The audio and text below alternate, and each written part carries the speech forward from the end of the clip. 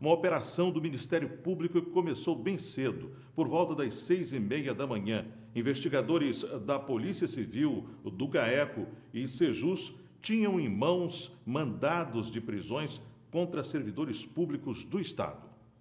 Ministério Público, GAECO, Grupo de Atuação Especial de Combate ao Crime Organizado, Polícia Civil e Diretoria de Inteligência da Sejus desencadearam na manhã desta terça-feira em São Mateus a Operação Bota Preta.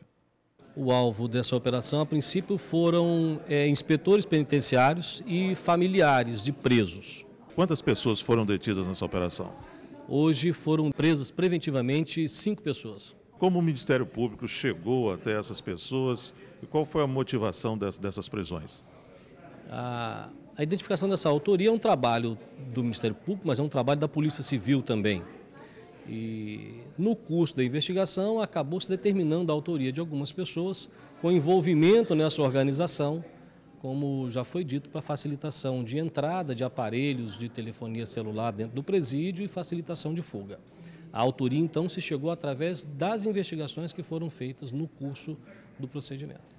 O Ministério Público apurou que existem participações de outras pessoas nessa facilitação de fuga e de entrada de aparelhos no presídio?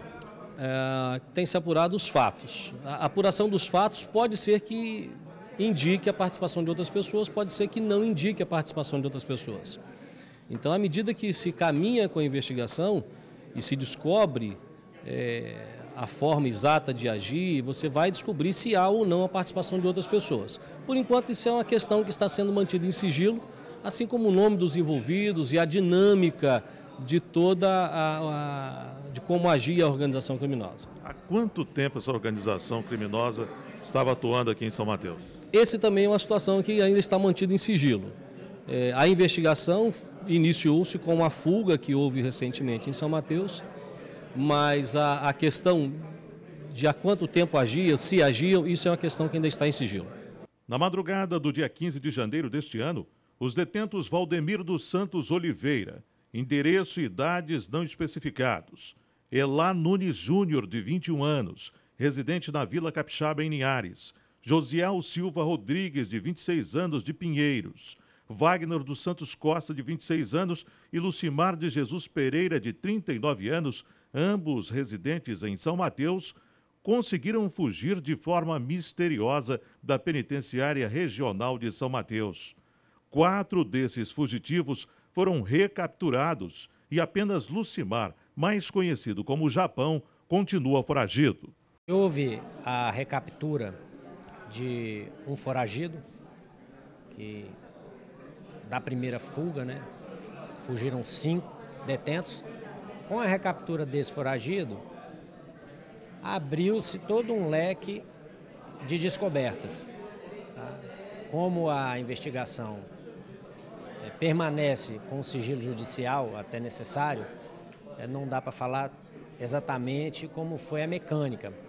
Mas a partir daí iniciou-se a descoberta de toda uma organização criminosa que vigia por trás dessas situações e que trabalhavam na Penitenciária Regional de São Mateus.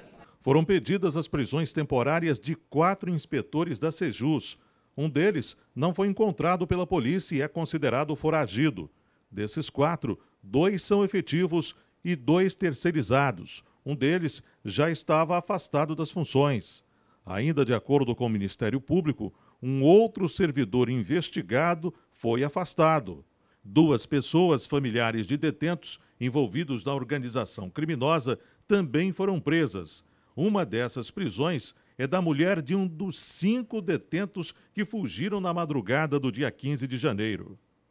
Agora há pouco, antes de fecharmos essa matéria, o Ministério Público divulgou os nomes dos envolvidos na organização criminosa. Mas, como há uma investigação em curso, acatamos a recomendação de aguardar os resultados das operações que continuam.